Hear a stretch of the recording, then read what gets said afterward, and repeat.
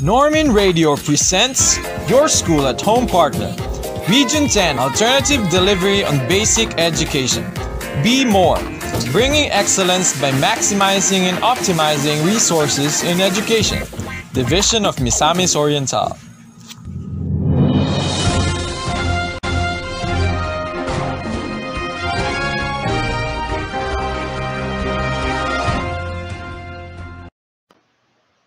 Welcome to another episode of Contemporary Philippine Arts from the Regions. Good morning, Mindanao, and good morning, Philippines. Good morning, Senior High. Welcome to the wonderful world of School on the Air, where you learn as you listen on air. I am excited to share something new today. I am teacher Lara May Gonzalez from Tagowon Central School, Division of Misamis Oriental, the pride of Region 10. Welcome to another episode of Learning and Relearning Things. The objective for today's lesson is identify the forms of art. How are you today? Well, sit back and relax. Inhale, exhale. I need you to relax because when we are relaxed, we are comfortable. And when we are comfortable, we can learn and think well. Are you ready?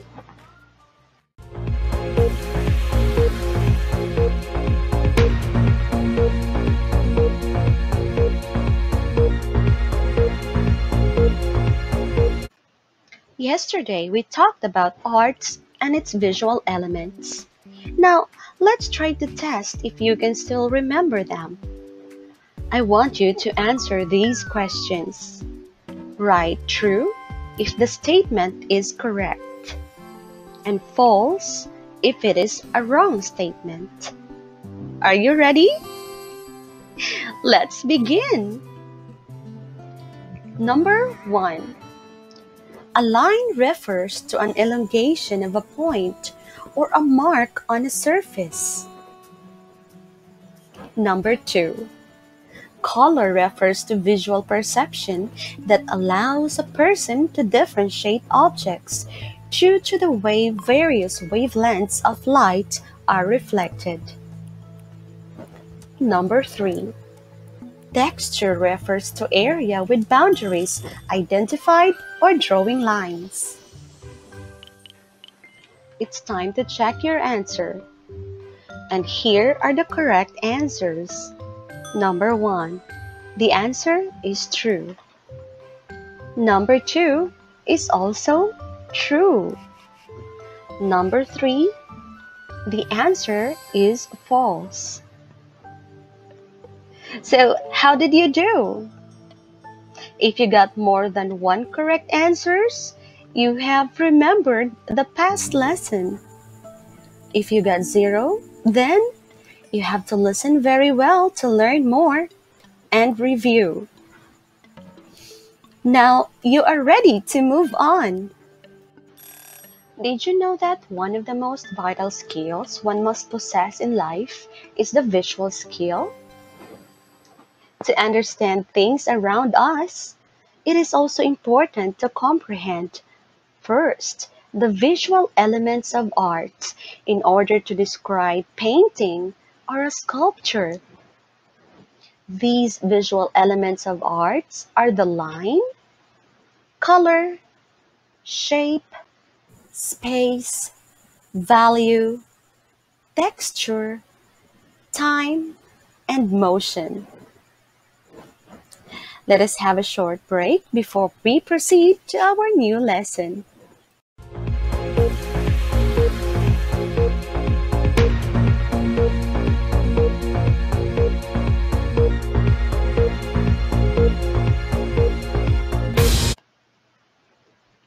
Today, we will discover a new lesson together. For sure, all of us here are interested to learn, aren't we? Now, try to look around you. If you can see colorful masterpiece in a frame, Or, if you cannot find it at home, imagine your schools. Is it colorful? Yes, of course. It is what we call painting. Hmm, what is painting? It refers to the process of applying color on a flat surface. Forms can be created using a wide variety of materials, such as watercolor, acrylic, ink, oil, pastel, and charcoal. Surface for painting is considered two-dimensional, meaning it only has height and width. Did you know that painting has its forms? What are these forms? The first one is easel painting. The easel painting is perhaps the most common form of painting, which involves applying color to a board of canvas that is fixed on an upright support called an easel. These are meant to be framed and hanged on a wall after creating them. Next will be the murals. A mural is described as a huge wall-sized painting used to impart messages to the public. A new form of mural, which is a portable mural, was developed in order to prevent a mural from the wall, which was created by using bold strokes in applying bright colors on pieces of cheesecloth or canvas. Talon painting is the form of painting. It describes as a backdrop or background for the stage, which are used to comedia, sarsuela, and cenacolo, the popular forms of theater in the country. Then chimney and kalisa painting. For sure, every one of us have familiarized this. It is typically painted using one color. The borders of the kalesa are decorated with geometric patterns, repetitive patterns, and or thin lines. Jeepney painting evolved from the kalisa painting. In a typical jeepney, a logo, number, or painting is covered near the driver's seat, as well as near the seats adjacent to it. Finally, collage is a form of painting. This refers to a form of painting that involves combined images in a single artwork. This entails cutting and pasting materials such as paper, fabric, tinfoil, and other relatively flat materials onto a board or canvas. Let us now proceed to the themes of painting. Genre painting. Genre painting portrays people and daily activities. During the contemporary period, genre painting took several directions. One of these new approaches is folk genre, which mainly focuses on the everyday activities of the folk.